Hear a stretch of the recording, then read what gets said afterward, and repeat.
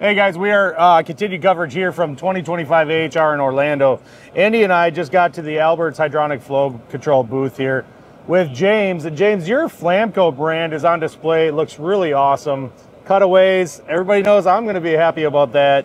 You've got some neat stuff though that we're just honestly, Andy and I have been installing hydronic systems for, I don't know. I'm not going to date myself, but for a very long time. Long. Yeah. And this is a product that you are bringing to our U.S. market, North America. We're not super familiar with. Can you tell us what it is and kind of how it works? Yes, that's an air and dirt separator. It's going to work a little bit differently to what you're used to. So the benefit of something like this is we can do full flow through it for a commissioning type thing. So when you're in your initial startup, put all the flow rate through it, get all the dirt, all the air out. And then once you're about to go away from the site, switch it to eco, 25% separation through the separator. Better for your pump efficiency, and it's just going to work much better for you. So you're telling us that this will be installed on our piping system in place of any other air separation. It's going to, this particular model, which I know you have a dirt separator separate if you want, but this will do dirt and air. Yes. But we're not pushing, we're going to leave this in a commissioned system and we're not flowing all the water through it? Correct. So basically what you're going to do, once you've got all the air and dirt out, the system, once you go through that corrosion period, it should settle down. 25%, we're actually getting better performance than some of our models anyway, even from taking a lower proportion. And it's just, like I said, you want to make sure you keep on top of it. And then maybe every 6 months to a year, you might want to switch it to max mode for a little bit, flush everything out, and then back to eco. So this one has a magnet in it right there, Andy? Yeah, magnetic on the bottom here, so we can spin the magnet out. Yeah, so one of the upgrades from the previous models, we put a larger magnet in. That was one of the feedback that we got from the market. So anything that comes through there, all your magnetite that's causing all this problem with the pumps and the heat exchangers, down to 4 microns, goes through there. It's going to be basically out straight on day one and keep on top of it moving forward. I got to look at this. Can I hold on to it? So this is all non-corrosive. There's some some plastic in this too, right? Yes. Now, I'm not going to have to worry about that for it's totally capable of handling high temperatures. Same temperatures, same low pressures. temperatures. Yep. Okay, and so I guess really if we look at this, Andy, did you notice the top of it?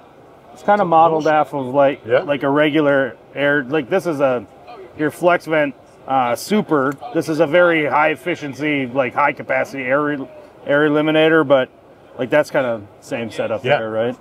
Yep. What are you thinking when you see this? What are your thoughts? Because to me, I'm still trying to wrap my mind around the fact that we're only going to send 25% of the flow through this. Well, it's interesting when we were talking to James earlier that 25% flow reduction, it's just a matter of turning it. So we can run 100% while we're doing startup, but you and I both know we don't have 100% airflow or air issues 10 minutes after we do startup. Yeah, I'd like to see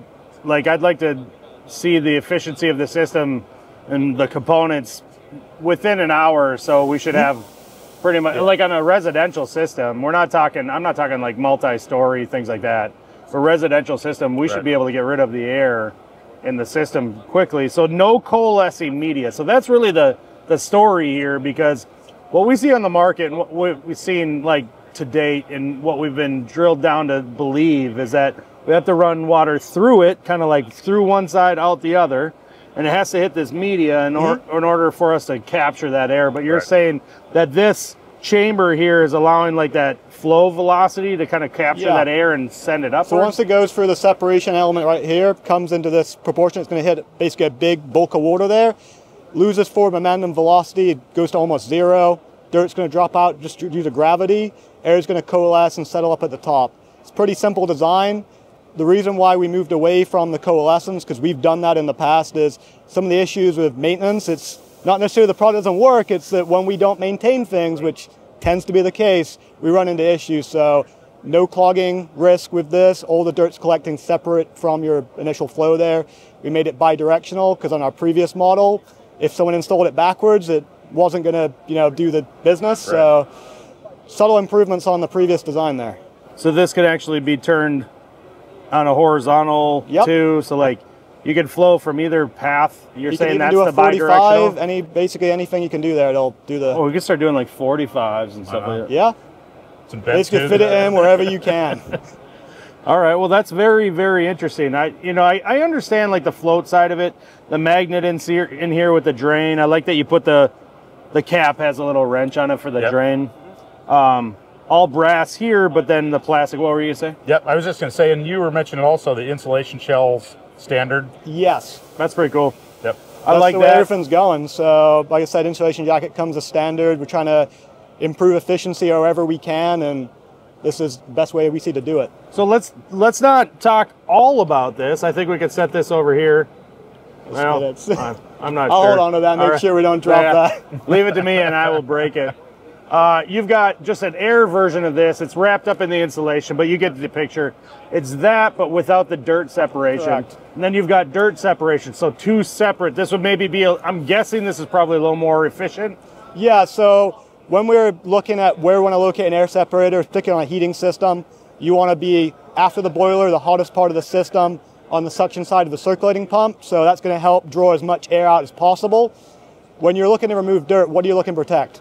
Boilers, pumps, all that dirt's collected around the system. That's the last point it hits. So by putting it right there before the boiler, before it gets back around to the pump, best possible place to remove dirt. So that's best possible design. If we're looking for, you know, most cost-efficient option, that's why we have the combined air and dirt. Okay. Okay. Right. So 1 versus 2, but yeah, we're kind of still doing that, in a lot of our installs anyway. I mean, it's so. I mean, the combination unit is handy when the application fits. Definitely lowers cost install. Yeah. That's interesting.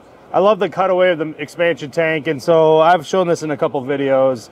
I think this is really important for people working on any type of plumbing system, whether you've got thermal expansion or you've got, for potable, or this is not a potable tank, by the way, this is for heating, but it shows what is going on inside of a tank and the difference. So our typical diaphragm tank, it looks the same on the outside, guys, but you've got just a rubber diaphragm separating, it's kind of sandwiched into the tank itself. Yep. And you've got, in this case, heating water on top of the diaphragm, you've got air on the other, and that's how we create that expansion vessel. Right. But what's really cool about your tank is you're not offering that in the US. You're just offering this bladder tank, which is not the same as a diaphragm tank. Right. Can you just give a quick rundown, really the benefits of this versus the traditional tank that we're seeing? Because you guys are marketing this at a very reasonable cost that's competitive with everybody else's on the market, every other diaphragm tank on the market. Yeah. Okay. So 2 things that we really did was, one, you mentioned the bladder. Why do we do that? It's that the water quality in North America, not the best. We're not conditioning it right. We're not using good air and dirt separation solutions. So when you have a diaphragm tank, the plain steel of the tank is exposed to that air that goes in there. So we see a lot of water quality issues with the pinholing of tanks, failure point. So by putting it in a bladder, you separate that corrosive water of the system from the steel shell. So that's one thing. One of the other things we're doing is we're using nitrogen for the gas charge. So most people just use straight air. Nitrogen's a larger gas molecule, and you might have seen they use them in race car tires because basically it lasts longer. Okay. So we know that these things, we're supposed to check them once per year. It's not getting done, but if we use nitrogen, it gives a bit more longevity to the performance of the tank. Are you checking air on tanks, on services? Yeah, it's important. It is. You got to have an isolation valve to get it disconnected from the system, though. It's the only way you can do it. Yep. This one's going to leak really bad because it's got this big hole in the side. Yeah. Maybe don't install this one, but yeah. Don't install this one. No, the cutaways are awesome. Honestly, I think that's just the way my mind works. Yeah. I understood this. I had to be shown what's under the box, what's behind the curtain, what's inside the box. Like, this is how it makes sense to me.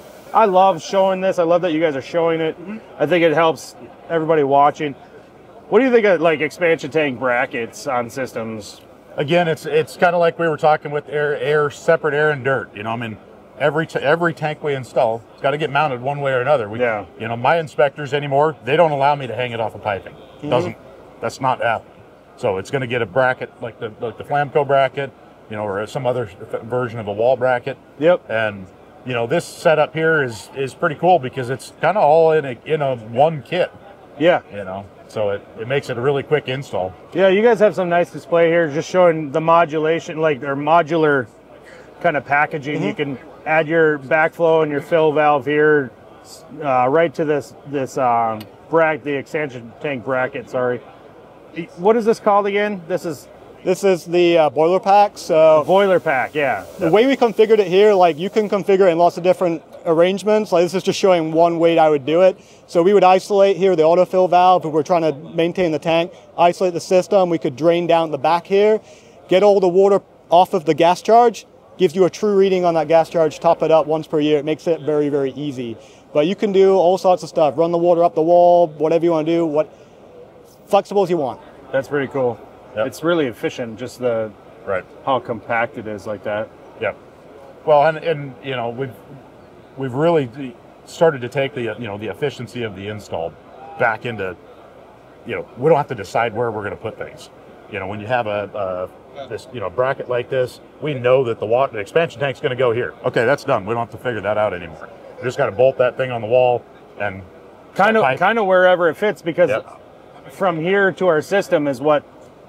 That's our biggest challenge. Then we can. This makes it so much easier to locate wherever it just fits. To be honest with you, especially when you're working real tight spaces. One other thing I forgot to mention is this boiler pack also comes with an option of just an extreme air or actually the combination as well. So everything you need for that boiler hookup, we often see these packs coming with air separation. So we package that into the thing as well. So everything you need for that boiler startup, you're going to have. So you can order it as a package deal, or you can order individual. Correct, yeah. Okay. And these are 3/4 through 2 inch? Yes. For the air and dirt? So on the boiler pack, we're only doing, I think it's 3/4 up to 1 1/4 inch. Sure. But these themselves, 3/4 inch through 2 inch.